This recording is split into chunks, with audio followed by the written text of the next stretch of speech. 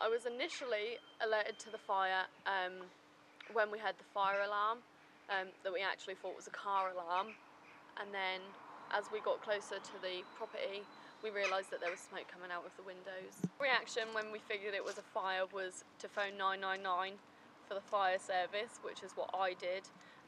Harriet went to check to see if there was anybody in the property. When we realised that Richard was in there, he gave us the okay to smash the window, which is what Harriet did.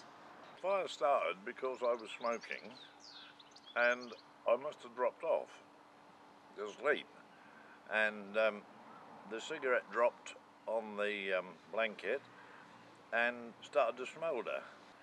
Eventually it was burning.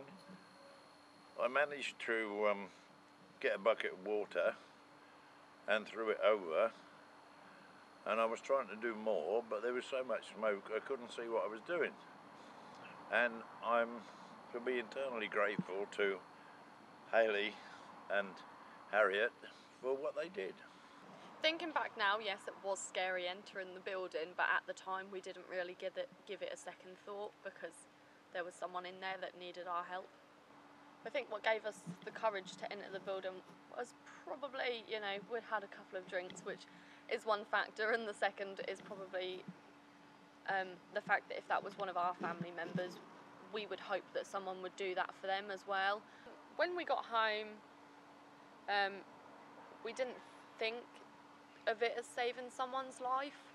We didn't really have time to think about it. We didn't think, that we would be classed as heroes, because that's not what we are. We just,